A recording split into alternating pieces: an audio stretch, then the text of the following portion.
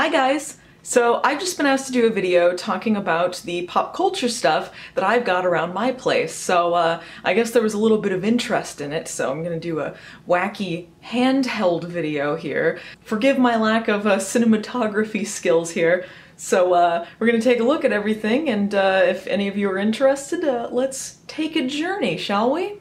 So the focus is gonna be kind of weird while I'm filming this, but in case anyone is interested, this is what my shooting room looks like. This is what's going on. This was an old prop thing, I just haven't got rid of this telephone thing. But this is what my shooting room looks like outside of what you see on camera here. This is my shelf where I keep videos that I'm going to review or that I have reviewed. I keep the ones that I have reviewed up here and various other knickknacks for filming things down there. I got lots of questions about the decorations that I have in here. They're from different places. This owl thing I just ordered off of Amazon because I just thought it was a funny horror type thing. I've got this skull here that was a werewolf skull, or a dog skull of some sort from Target. It was a Halloween decoration. I don't know, I just like horror or kind of weird stuff, so decided to include that, and it helps keep the tapes in as well. The stuff on the wall, these concession things, the ones that say like drinks, popcorn, hot dogs, those were off of Amazon as well. I just wanted something, you know, kind of movie themed to not have just a blank wall behind me. That's where I got those. Drinks, popcorn, hot dogs, candy. The werewolf diner one was also, well no, that was from eBay, I think. And again, that was just because I love werewolves and I love horror, so that's why I got that. Let's All Go to the Lobby was from Ed and Megan, who are friends of mine. You might remember Ed Glazer from Ninja the Mission Force. You might be hearing some screaming children as well. That's something I gotta deal with when I'm filming.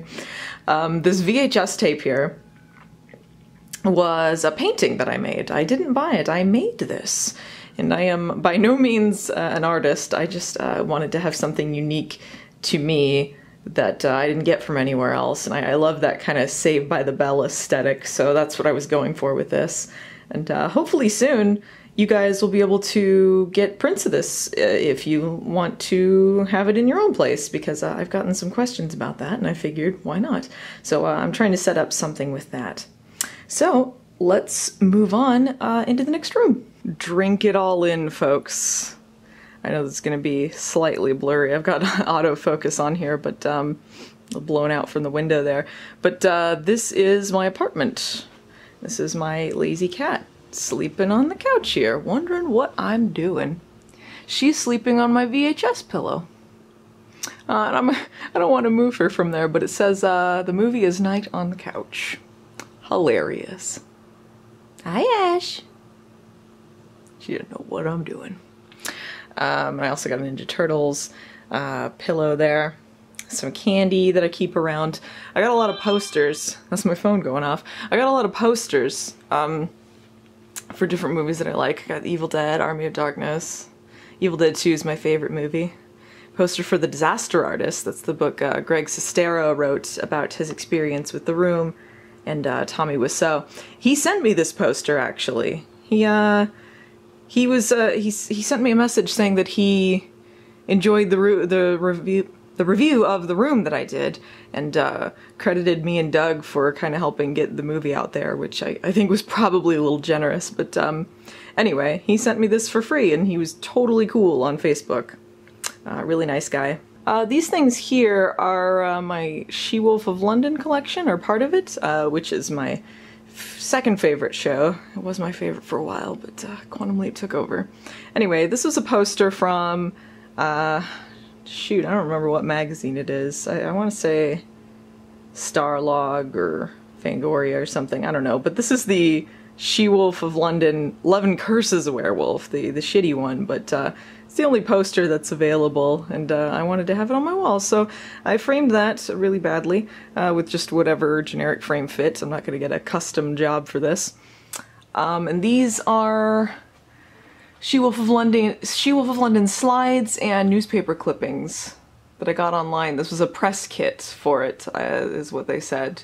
With some early concept art for She-Wolf of London in the middle there, some listings for episodes that aired, and then slides with promotional photos, which I have scanned and on a personal blog of mine.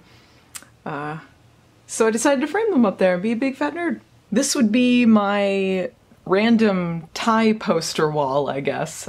This crazy Evil Dead 2 tie poster that I have here with things that don't happen in the movie, like decapitated Ash here. I apologize if any of you guys are squeamish, the gore here.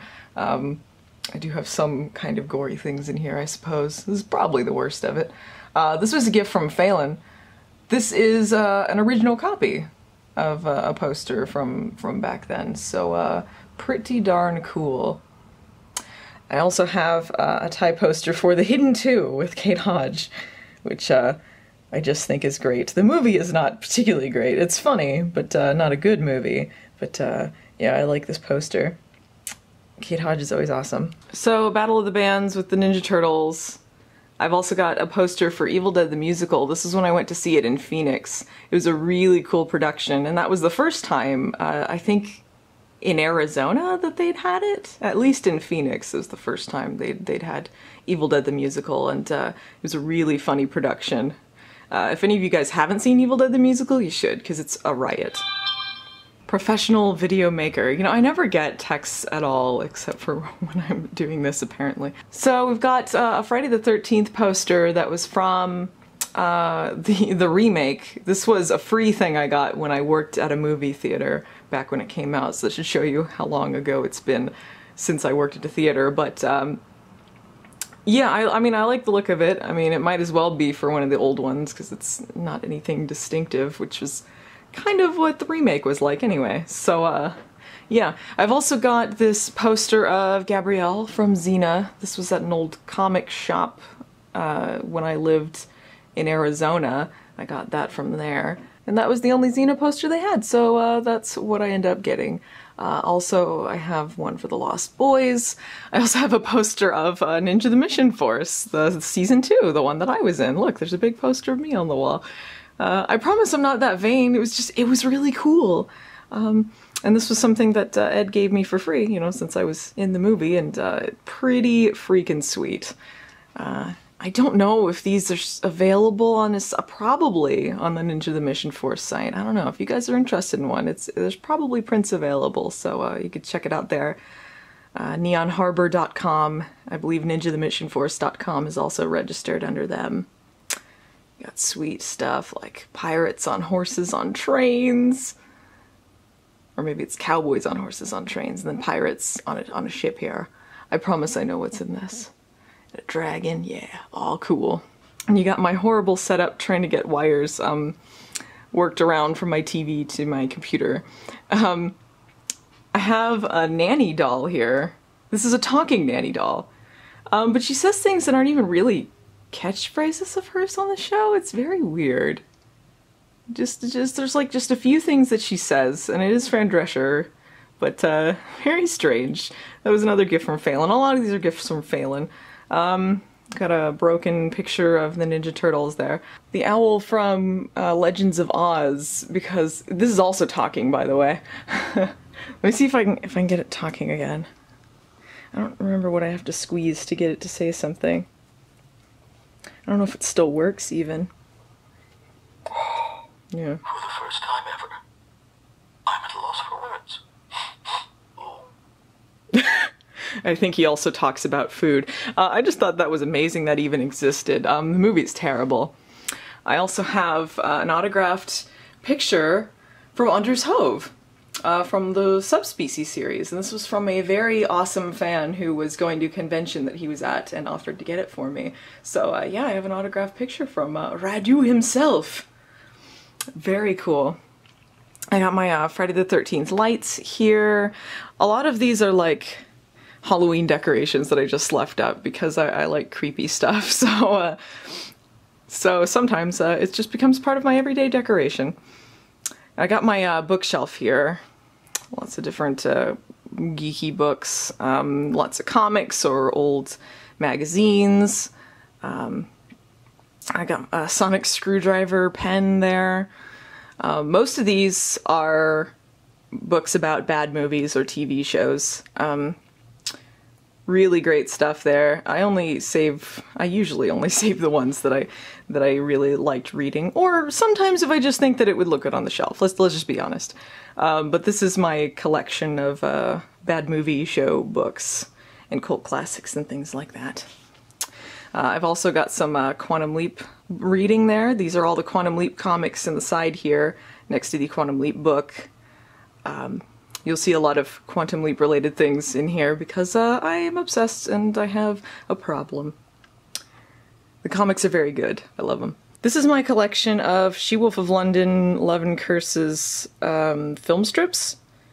I got these just in bulk from a lady off of eBay because she was selling some other She-Wolf related thing, I think like a promotional photo or something, and just by chance I decided to email her and ask her if she had any other things. And normally I don't ever just email someone and ask if they have something that's not in their store, but I just decided to this time, and I hit the jackpot because they had tons of behind the scenes photos, lots of really cool things that hadn't been unearthed, and I bought them and got a scanner and scanned them and put them up, and there was lots of really cool stuff in there.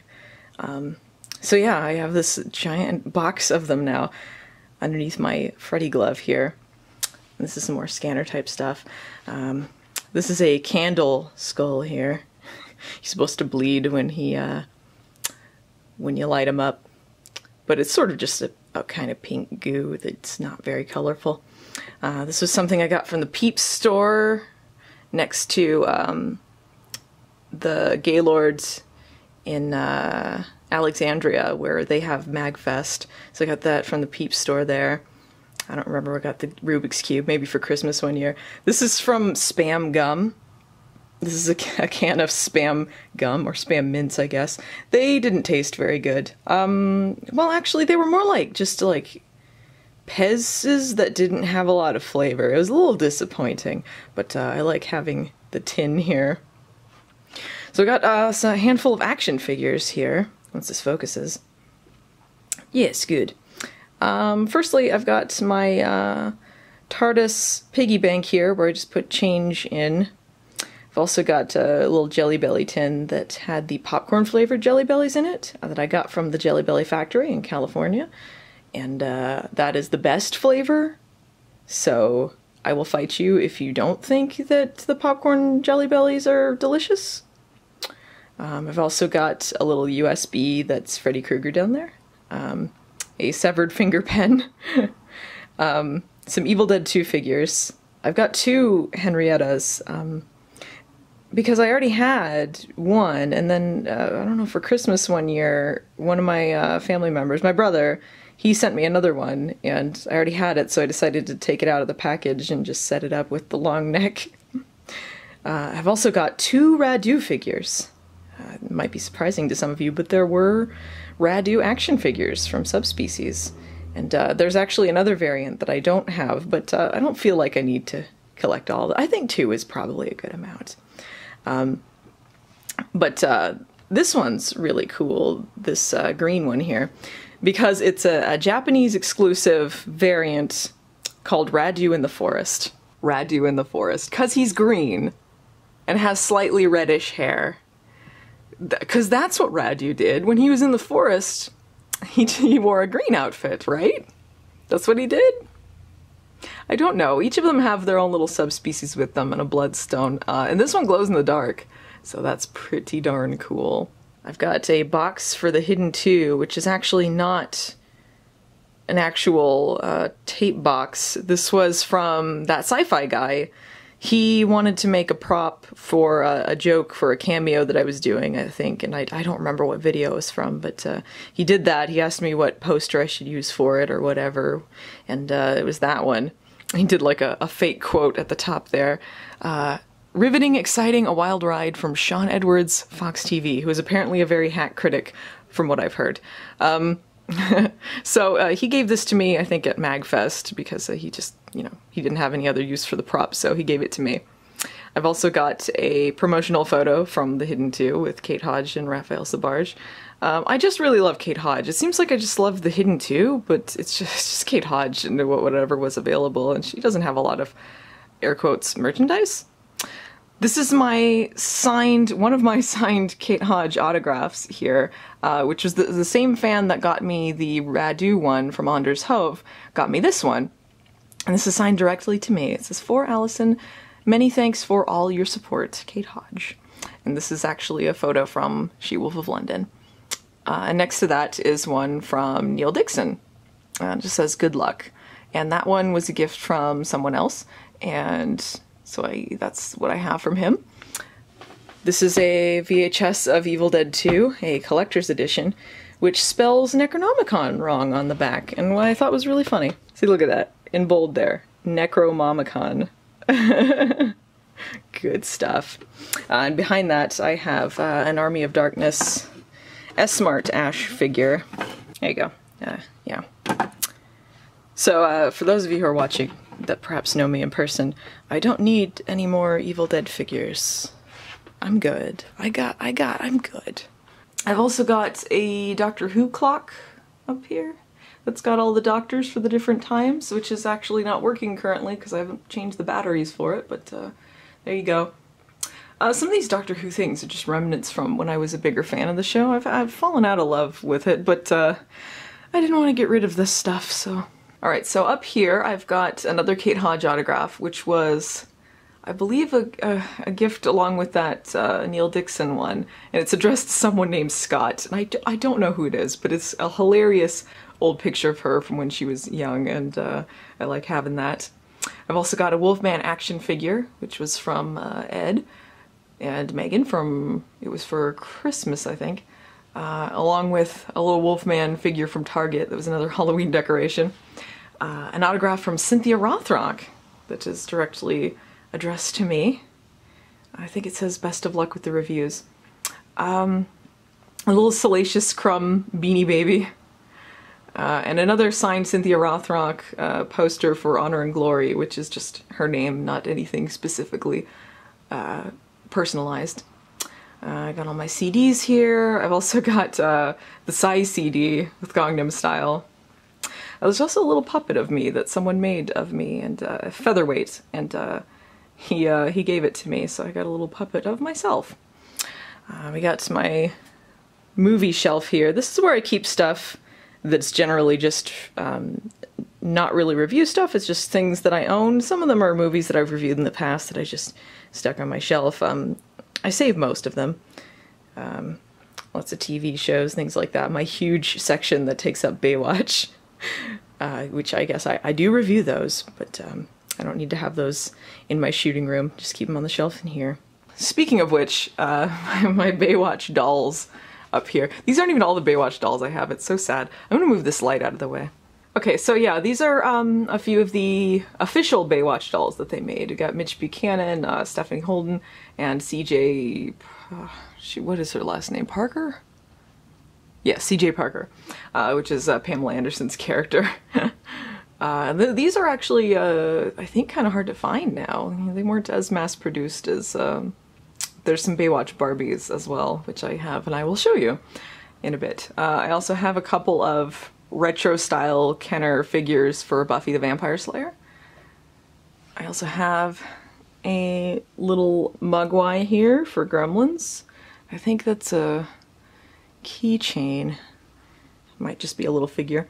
Some of those little pop figures of Willow and Buffy from Buffy the Vampire Slayer, and a tiny Dean Winchester, and Ash from Evil Dead.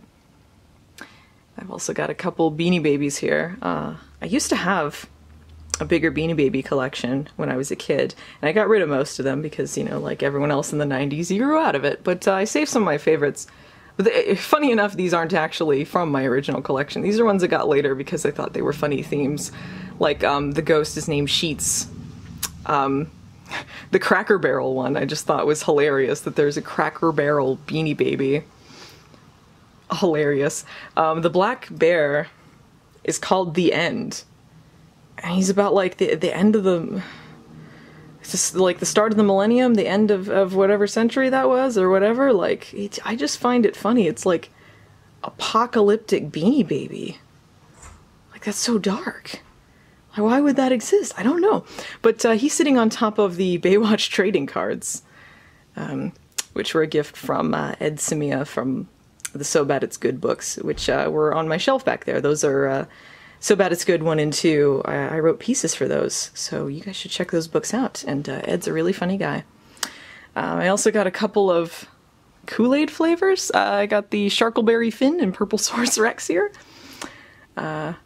Oh, and I have a little Tales from the Crypt Vault of Horror. I want to say it's like for money, possibly cigarettes. I don't know. It was, it's just kind of cool looking.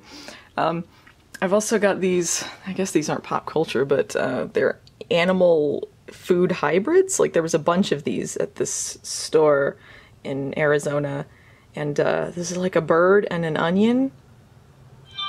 No, okay, it's a pig and an onion. And then a bird and a garlic is what it is. I've also got, next to this picture of Ash in a hat, I've got these little clay figures of me and Phelan and me as Radu, which were all from fans. I believe these ones are from Riddle Panda. And the company that did this one, which is, it's crazy detailed too, I love it, was, these were given to us at conventions. Schlapocalypse?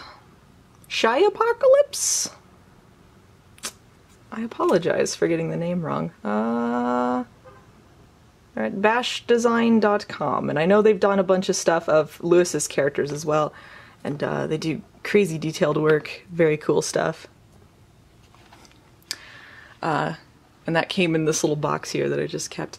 I've also got a little money bank of the not Captain Crunch, the Cinnamon Toast Crunch chefs, including Wendell himself. This is my little Quantum Leap section of this shelf here. I've got these old school Quantum Leap pins from the 80s, well, I guess from the early 90s when the show was out. These were actually from that time, so they're made of metal and they're kind of gunky, but I love them. I've also got a demo tape of the pilot, which was demo tapes are what they gave rental stores to kind of say like, hey, you should buy a bunch of these in bulk, your customers will love them. But it didn't have any kind of pitch at the beginning. I thought maybe, you know, they'd be like, hey, if you like this, you'll love Quantum Leap, whoa! But they didn't. It was just the pilot, and I think one effect shot was different, and it scrolls demo, not for individual sale at the bottom. I could go to jail for this. I've also got the original soundtrack here, along with a little Gears steampunk-looking case here that has nothing inside it. There's also a little plushie of a star, which was given to me at my very first MagFest. And I'm sorry, I don't remember the name of the girl. She was so sweet. She had pink hair. You guys probably saw her there if you were at MagFest. And if she's watching this, sorry. But you're very sweet, and I always recognize you when I'm there. I'm just terrible with names. Okay, so this is my Quantum Leap novel collection. This is all 20 of the novels, including a Quantum Leap from A to Z book, and there's 2 copies of Loch Ness Leap, because just one of the lots happened to include it, and I didn't know it would when I was getting these all. I've read all of them, and I'm currently editing a video about them, so that'll be out when it's out.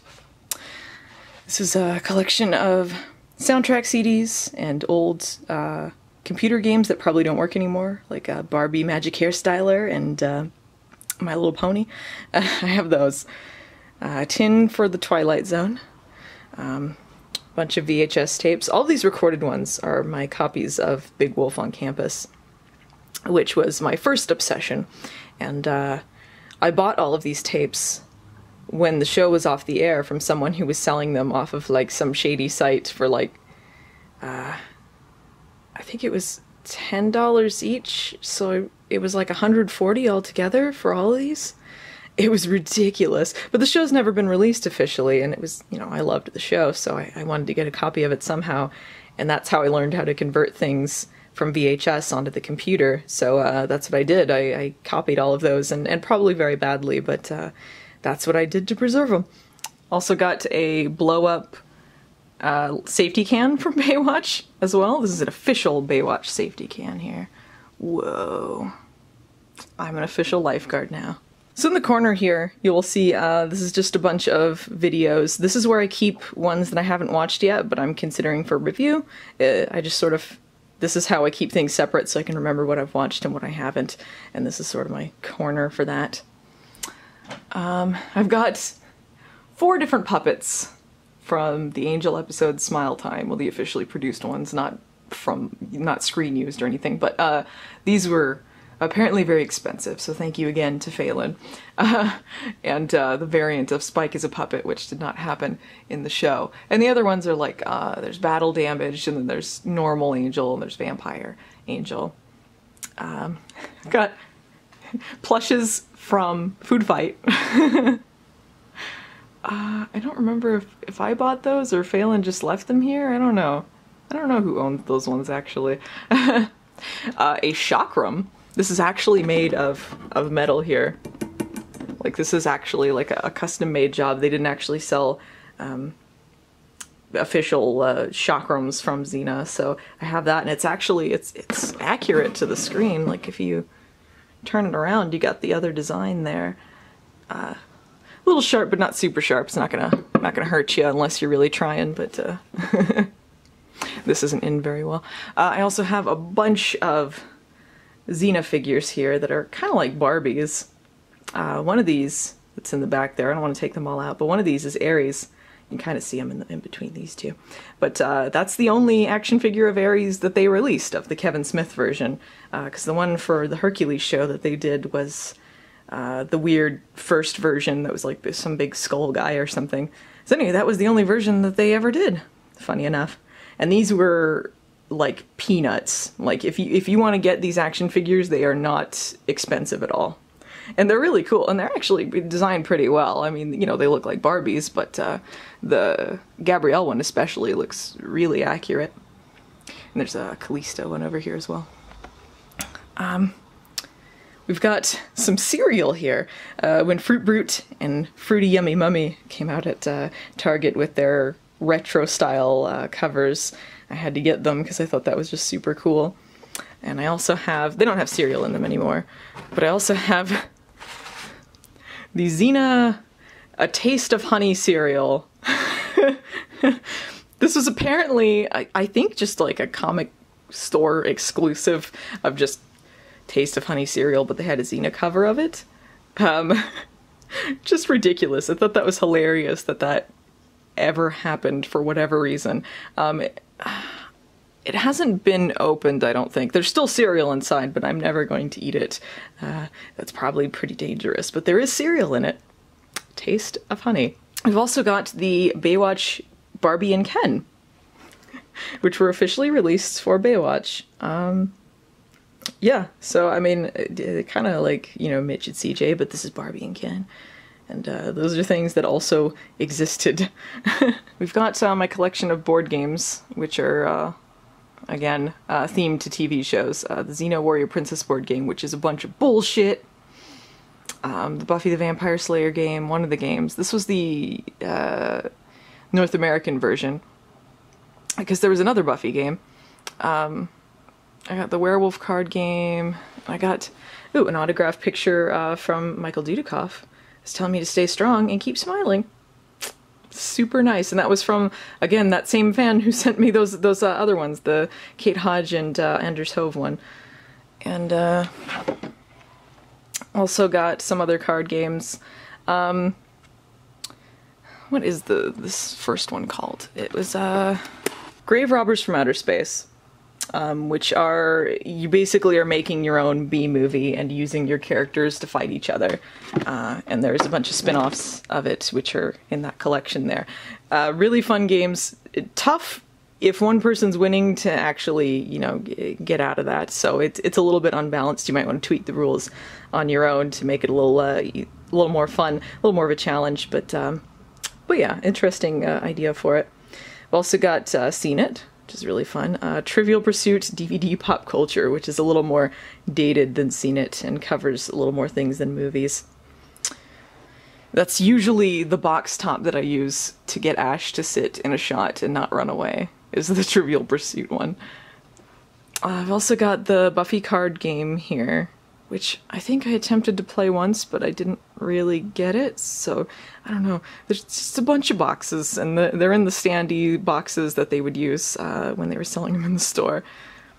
And America's Funniest Home Videos VHS game, which I did a video with Phelan and Brad on, which I'm really proud of that video. It was a lot of fun. It's a surprisingly replayable game. Like, you could endlessly do this and kind of fill in your own things, and it's a lot of fun. I've also got, these are copies of DVDs that I have. I ordered this season again because, like, a disc was scratched or whatever, and I didn't want to get rid of the other ones in case, I don't know, I scratched another disc, so I've got another Quantum Leap and a season of The Nanny in there. I've also got a Pretty Fancy Puzzle, which is, like, from, like, 1983 or something. Play It By Ear 2, the first CD game, the sequel. I have not played that yet, so I don't know how it actually is. It's probably not very playable, but we'll see how that goes. I've also got Baywatch the game, which I have not played also, so I believe that was a UK board game? I could be wrong, but I'm going to play that eventually with Phelan. I've also got the Angel and Buffy board games from the UK, which the Buffy one is different than the board game from North America. These games are bullshit. Just a bunch of bullshit. Like, they're impossible to play. I do not recommend them at all. They are the least fun you could ever have playing a board game. Absolutely terrible rules, nearly unplayable. Atrocious. So yeah, that was my tour. I hope whoever was interested in that had a good time, and I'll be back with a more tightly edited video very shortly. So I'll be seeing you guys around. Bye!